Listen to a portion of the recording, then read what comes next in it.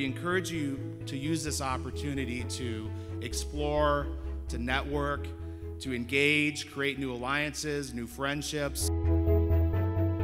It is about learning about the new emerging technologies and trends in security.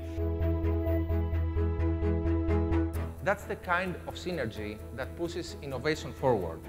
It's the kind of synergy that advances the state of the art and brings us closer to a better, secure world.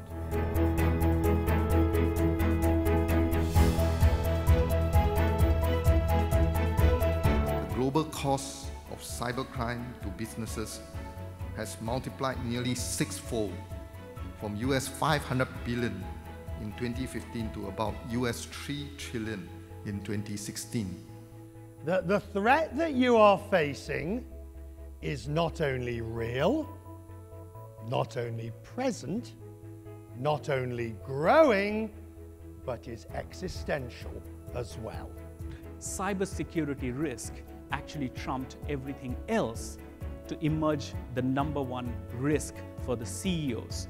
Denial is not an option anymore. We, I think, all accept that the threat is real, the vulnerabilities are certainly present, these incidents are happening, we've seen that demonstrated time and time again now. You know, we've got to get away from simplistic thinking about these things and think more about how can we relate security to the business and what they care about.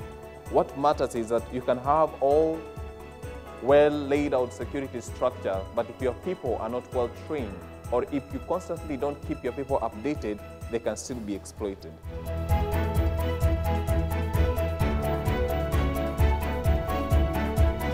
The conference is a great event and is a great situation for networking, for connecting other people.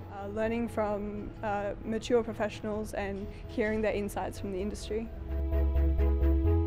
The delegates are all from the right department, we're all speaking the same language. There's a lot to be learned from lots of experts here.